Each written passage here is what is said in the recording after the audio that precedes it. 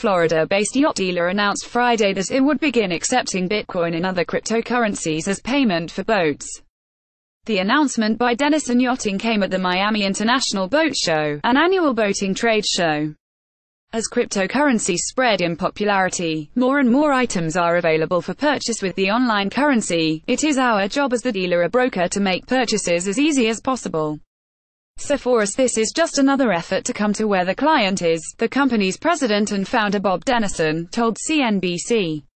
Sometimes my friends on the dock act like this is a marketing gimmick, but we've actually gotten results from it and I truly believe in it. Denison Yachting said that it would take Bitcoin Cash, Ethereum and Tron. The company first entered the world of cryptocurrency in 2014 when it was approved for BitPay. The service converts Bitcoins into hard currency. This will be the first time that the company will accept end-to-end payments of cryptocurrency. There is a misnomer about cryptocurrency, that the only reason people are moving in this direction is to be anonymous. Then you start having that conversation about the legal underworld part of it. Denison told CNBC.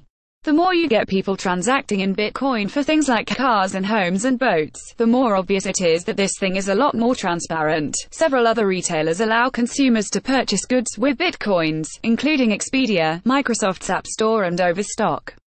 Other luxury goods providers are also getting into the market.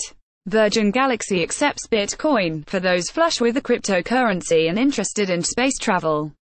Consumers may have a while to wait, however, since the service has yet to launch its inaugural voyage. A CRW sails the Class 15 MIR Classic sailing yacht Hispania during the 13th Monaco Classic Week on September 14, 2017, in Monaco. Photo, AFP, Getty.